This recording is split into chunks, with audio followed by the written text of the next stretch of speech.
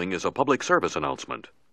G'day Smoke and Dagger fans, it's been a while in between chats. We just got back from smoking in the valley down in Perth, Western Australia, and let's just say meat wasn't the only thing that got cooked. I drank so many different drinks.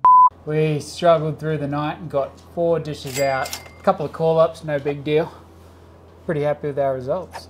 Yeah, overall really good. We got a 3rd in the pork, which was quite nice, a 5th in the brisket, and we've learned a lot, met a lot of nice people, and we're really looking forward to next year. KCBS is a very difficult sport to break into, especially for newcomers like us on the channel, Smoke and Dagger. And it's something that we've decided requires a lot more effort, a lot more preparation from our point of view. And this is probably why you're going to see a little bit less barbecue content coming from us in the short term. And for reasons why, we went and fine-tune our recipes, reformat the competition team, come back bigger, better, stronger for 2024. Maybe get a couple of those gold medal trophies. I don't know, what do you think, Tom? I'd lock it in, Eddie.